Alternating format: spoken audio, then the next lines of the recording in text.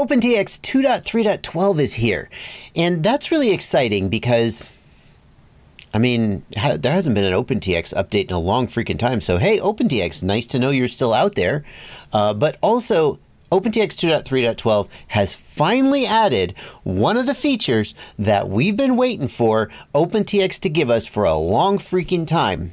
We're going to talk about what that feature is and what OpenTX left out, and some directions you might want to go instead if there's still things OpenTX isn't giving you. I'm Joshua Bardwell, and you're going to learn something today.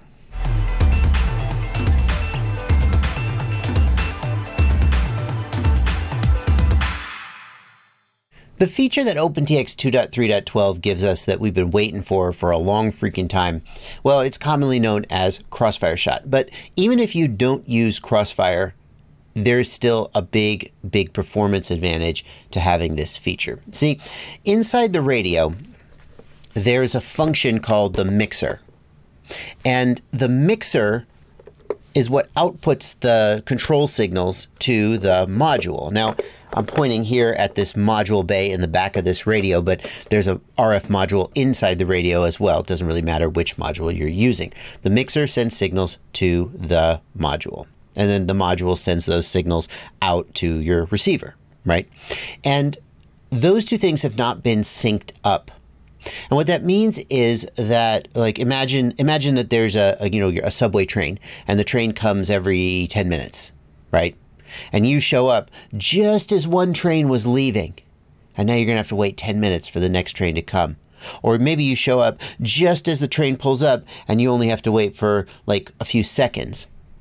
The point is that when there isn't synchronization between the data being ready to go from the mixer and the module being ready to receive the data, that creates inconsistency in the packet timings, and that creates jitter, is the technical term for it. And the bottom line is that that makes your RC control link worse.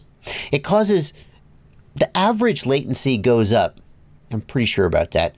And the jitter, the consistency in the latency is all over the place, and that means that the PID controller can't do as good a job as it wants to do. There's been a lot of focus in the latest versions of Betaflight and other control firmwares in the effect of the receiver control signal consistency and how we can deal with inconsistent control signals and ways that we can improve performance with more consistent control signals. In fact, Mark Spatz, UAV Tech, has some videos about which control links are more and less consistent, and I'll put a link to those down in the video description. But here's the takeaway. It doesn't matter if you're using FreeSky R9, which has consistency all over the place, at least the ACCST version of it did, or if you're using something like Express LRS, which has very consistent, amazingly low jitter. It doesn't matter if there is not synchronization between the mixer and the module, because that will introduce additional jitter.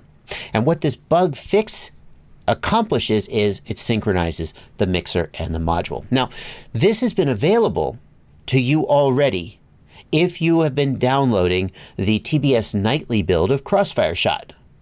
But what Crossfire Shot? What is that? Some people don't even realize that Crossfire Shot is not like a new protocol, like Crossfire, Ghost, Express LRS. It's not a new protocol. Crossfire Shot just means that this heartbeat sync bug has been fixed in this custom build of OpenTX to provide lower and more consistent latency. But that version of Crossfire Shot, what was it, 2.3.9, 2.3.10? There's things that have been added. We want to be on the latest and greatest. If you're running the Immersion RC Ghost nightly build of OpenTX or the Express LRS version of OpenTX, those are nightly builds that have already integrated this heartbeat sync fix, commonly known as Crossfire Shot. But I kind of don't like that because it misleads you into thinking that it only applies to Crossfire, and that's just not true. Those have already implemented that, but maybe you don't like the idea of running a nightly build. Maybe you're tired of seeing that warning, caution, nightly build, every time you turn it on, or maybe you just feel better being in a official release. OpenTX 2.3.12 is here. Now, if you want to download OpenTX 2.3.12 and install it, I am going to do it. I'm going to run through it real quick during this video, but I have a couple other tutorials that go into more detail on the things I'm going to show you. I will link them down in the video description. This is not really a tutorial on how to update your radio. I do have those. They'll be linked down below. I do want to say, though, there's things we're still waiting for, OpenTX. OpenTX 2.4. Oh, we promised. We're going to get touchscreen support for the Radiomaster TX16. This is actually a jumper. It doesn't have a touchscreen. I figured if I was going to do a video where I upgraded one of my radios, I would use one of the radios I don't actually fly on a daily basis, just in case something went wrong. So I'm not doing it on my Radiomaster. We don't get touchscreen support for the Radiomaster, which is promised in OpenTX 2.4. We don't yet have... Do we have support for Ghost Protocol? We'll check that. I'm not sure about that. We don't yet have support for the Tango 2, the TBS Tango 2. You still have to run this custom version of Freedom TX, which is fine, but it isn't supported in OpenTX Companion, which means that you can't easily download and save your models. OpenTX 2.4 still has a lot to bring us, and that is why I'm immediately after I finish this video, I'm going to record another video about EdgeTX. And EdgeTX is basically like Betaflight to OpenTX's CleanFlight. For those of you who haven't been around long enough, CleanFlight was well established. The development slowed down a little bit for various reasons, and the Betaflight developers were like, hey, let's just run with this. Let's just do everything, do all kinds of crazy stuff, be fast and loose and break things. And, you know, they didn't want to wait. And now Betaflight, of course, is what the majority of people fly. So who knows what will happen with EdgeTX. But EdgeTX is basically some developers who said, we're tired of waiting for OpenTX 2.4. Let's fork this baby and just do our own work. I'm going to be making a video about that if that sounds interesting. So get subscribed and hit the notification bell so you don't miss it when it does come out. But in the meantime, let's go ahead and update OpenTX 2.3.12. And the very first thing I'm going to do is I'm going to download Companion. OpenTX Companion 2.3.12. I'll download the latest version of Companion and install it. And we'll go ahead and run OpenTX Companion 2.3. And at this point, I'm going to flash the radio. And there are three main ways to flash an OpenTX radio. I've got a video about how to do all three of them. Sometimes the way I'm going to show you in this video doesn't work because like your computer's drivers are messed up or for various other reasons. If you have any trouble flashing OpenTX at any time, there's a link in the video description to a video that can show you how to do it. Even if your radio is like completely bricked, this is how to bring it back from the dead. So let's go ahead and download this firmware. Sure, we'll download it and we'll save it. I have a place where I save these firmware files. OpenTX backups, yeah, that's where I put them. And then, let's see, settings, radio profiles. I don't actually have a radio profile for the Jumper T18, so we're going to add a new radio profile. Jumper T18. My radio type is, there it is, Jumper T18 is my radio type. I'm going to pick some of these options. So I always choose the no heli option because I don't fly collective pitch helicopters. That gets rid of some options that you don't need. Let's see. We want Lua support, and I don't see, it used to be you'd have to select internal module, but I guess that's not needed. They must have built that in. I always like to make a new folder for each radio, and I'll put the, oops, no. I'll put the SD card contents in there, and the backup folder is going to be Jumper T18. Yep. Yeah, and we'll enable that. Okay, that's great. We got our profile created. Next, I'm going to turn the radio on. Welcome to OpenTX. Ew, test build warning. Let's get rid of that. People always ask, can you turn that off? Not unless you're a programmer and know how to compile. We're going to, with the radio on, we'll plug in USB. Once I do that, I'll get this message and I'll click USB storage. And having done that, these two USB drives will pop up. I'm going to close the one that contains firmware.bin and firmware.txt. This is my SD card. I'm just going to set that aside for a minute, and I will do read-write, read models and settings from radio. There are no models on this one, but the reason we're doing this is that we want to back up our models and settings in case anything goes wrong. You should always do this before you flash new firmware to your radio. I'll do file, save as, and in that folder that I made, I will just call this before 2.3.12 update.otx. Okay, great. And then we're done there. Next, I will click File, Download, and I will download firmware. I will save that to my hard drive, and I will also hit Download SD Contents, which will take me to this page. And I guess I'm going to pick the latest version, 3v038. Guess I'm not 100% sure that's right. We'll see after we flash it, but we'll go ahead and download that, and we'll come back to that zip file in a second. Having done that, I will click Read Write, write firmware to radio, and it should auto-load that file that I just downloaded, and I'll hit Write to TX. And that's working. No, yeah, okay. So oftentimes that won't work, and we'll have to use one of the other 3 methods that I gave in the video down below, how to flash your radio.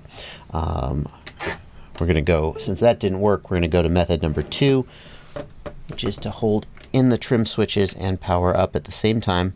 There we go. With USB unplugged, it works. Great. Now we're in bootloader mode. We're going to see if we can plug in USB and flash this way. Right firmware to radio. Oh, phooey. That's not going to work either, I bet you. I bet you. Let's try it. That worked. Amazing. So we'll unplug USB and power up. Okay, SD card warning. That's good. That means our update was successful. To clear the SD card warning, I like to just take the SD card out of the radio. Here, let me power it down first. I like to just take the SD card out of the radio because the USB interface on these radios is usually pretty slow, and it takes forever to update the USB contents. All right, here's my USB card with the wrong contents on it. And here in my downloads folder is that zip file. We're just going to extract that zip file. I'm just going to delete everything off this SD card. If you've got anything on it like custom sounds or custom images, you would save them off and then put them back after you update the contents. In addition, you could copy over your Lua scripts and stuff, like if you have the Betaflight Lua script or the Crossfire Agent Lite script, but I actually usually just re-download because oftentimes those will have updated as well since the last time. So I'll just re-download them. So I'll delete these contents. Hey folks, Joshua from the future. Don't delete all of the contents. Save your models and your radio folder and then preserve them when you copy over the new SD card contents. That will avoid the bad radio data error that pops up on me later in this video. I only just discovered this and I'm making a whole separate video about it. But for now, preserve your models and radio folders. Off the SD card.